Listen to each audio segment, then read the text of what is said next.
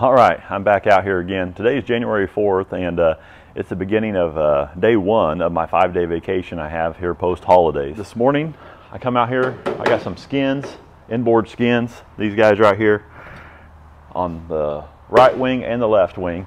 The ground works well for my fuel senders. That's what's in that compartment, along with my, my fuel line coming out. And the fuel's been sitting in that for weeks now, almost a month, and it's not leaking. So I'm gonna go ahead and seal that part up this morning, and maybe this afternoon I'll go work on my cowling. And I'll show you what I plan on doing to my cowling here in a little bit.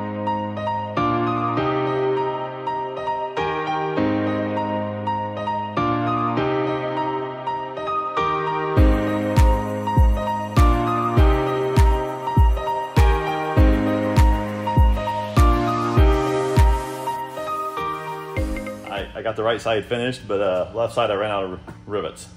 I have some more at the house, so I'm gonna have to run over there and get some more rivets. Still day one, came back out here, had some more rivets, went ahead and finished up the left wing over there.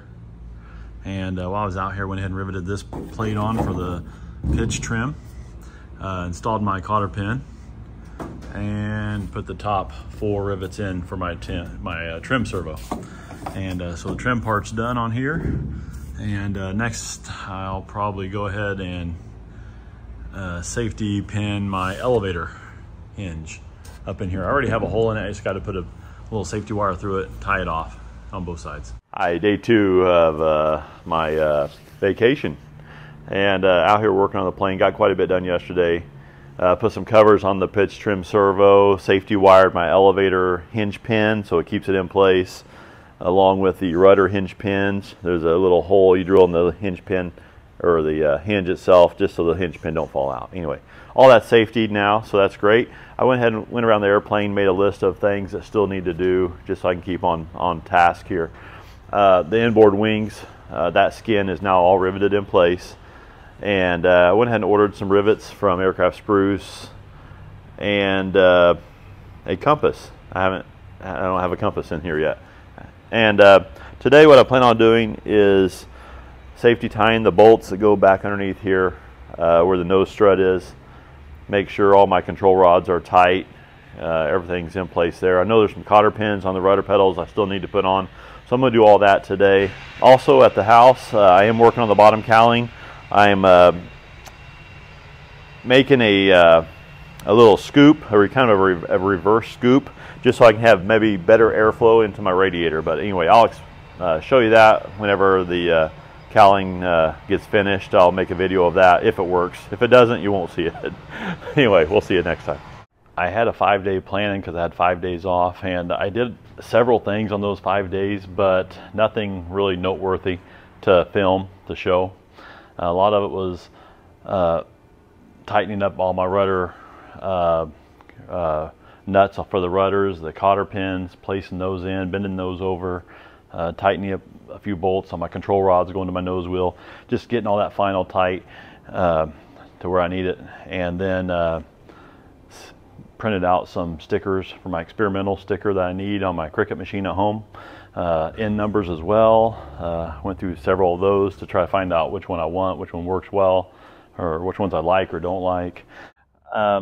Behind in here and underneath the access hole down there where my header tank is, I have a lot of wires coming together, everything kind of joining up right there, and I have the aft ground block, so I have all these wires joining right there and going to the front.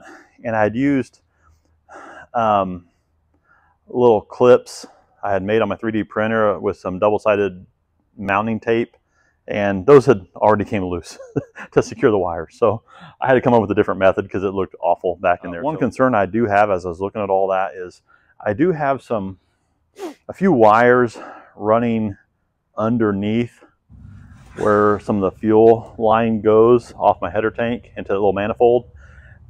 I hope that's not going to be a factor. I know standard practice is not to run wires underneath fuel, and it's just mainly my aft grounding block where I have a few wires running underneath that. I hope the inspector don't say anything bad about that, or if I need to change that, it's going to add a couple more months or more to this build if he comes out here and says, yeah, that's not going to work. So I hope that's okay.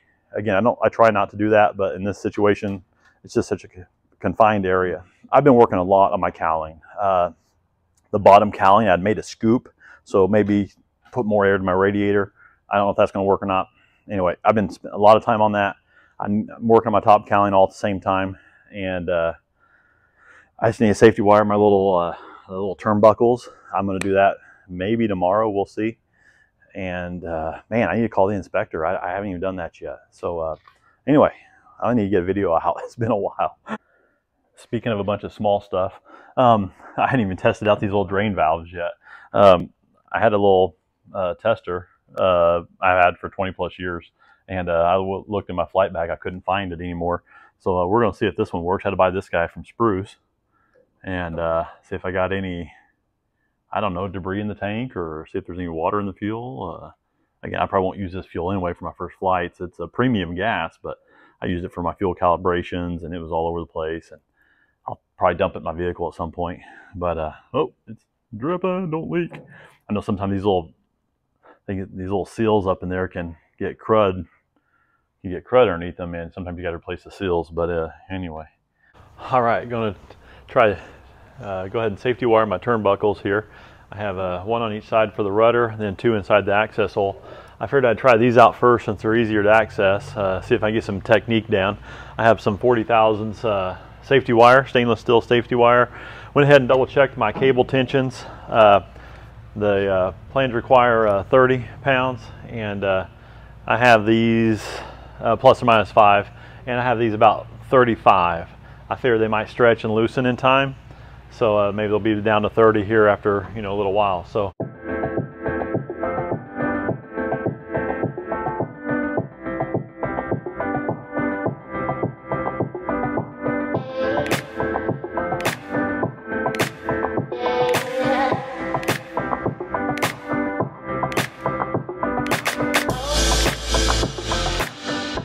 I've considered doing a partial polish slash vinyl wrap on this airplane, and I'll definitely have it inspected flying before I actually complete all of that. And I'm just playing with different polishes I've had in the past, and I just bought some of the Mother's polish I've read about online. But I know Nuvite, I guess, is the gold standard in polish, but that's probably why I'm not finishing my airplane, because I keep playing around and doing stuff like this because it's kind of fun actually. So I'm going to go ahead and try the metal law. I did the other two already, and then we'll get a comparison once we're all done. I'm going over these 2 different times here. I got probably too much this time. Okay, I'm done with my 2 rounds of polishing. Again, Flitz, Mother's mag and aluminum polish, and then metal all aluminum polish. And I might have bought this at like Sun and Fun or Oshkosh, so they might have had a vendor there. I'm not sure. I can't remember. Definitely, there's a first, second, third place. Actually, Flitz is kind of expensive. Mother's is like only $6. I don't know how much. I can't remember how much this one is, but I bet it's pretty expensive. First, second, third place. Again, subtle differences here, but this one definitely has more pop to it for just going over it twice than the Flitz. Flitz is pretty good, but I think Mother's, for the price difference, Mother's definitely wins, and there's a little bit more clarity on this one. Metal was hard to use.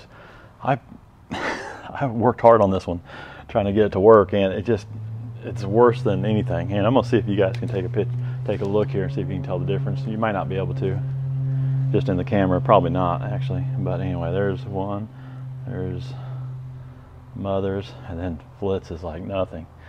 Anyway, may clean your aluminum a little bit maybe, but Mother's may win for the price. You can get it at Walmart for like $6. So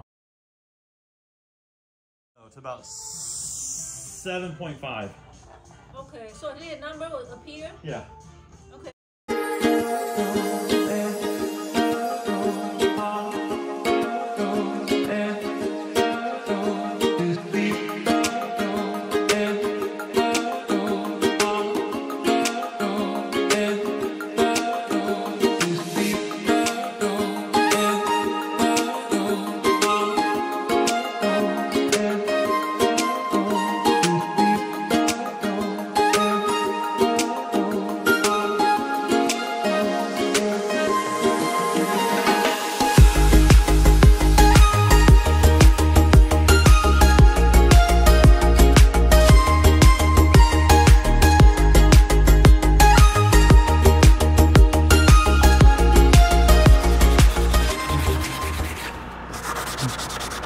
Oh, it's been a lot of sanding. I'm almost done with this, I believe.